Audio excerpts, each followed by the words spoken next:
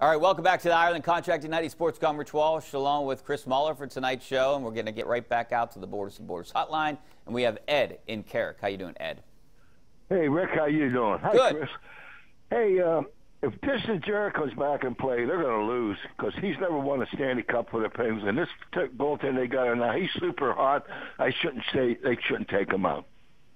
Yeah, but, you know, Domingue isn't a Stanley Cup goalie either.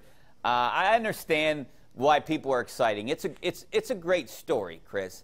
I mean, it's a good story. I was out there at the big screen for the pregame. I mean, people were crazy. It reminded me a little bit of that 16 and 17 run when the people were going nuts. You could feel it out there. You could feel the atmosphere. But, I mean, we're 2 games right now. So I guess my big question to you, Chris, is, I mean, it looks like it to me that they're going to, you know, close out the series Wednesday in New York, just the way they look tonight, but things change like that. If you were a betting man, do you think that the Penguins win on Wednesday?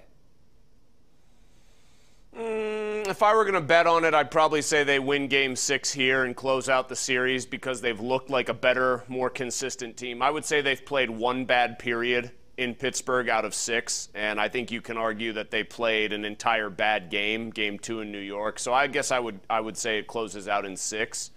I just think that they're going to look at Domingue for what he is, a guy who bailed them out in a huge way in Game 1, didn't play a good Game 2, still gave up 4 goals in Game 3. Let's not forget. I don't think much of that was his fault, and then got insulated. So in Game 4, I just think that they're going to look at Jarry and say, when you're healthy, you're the man again.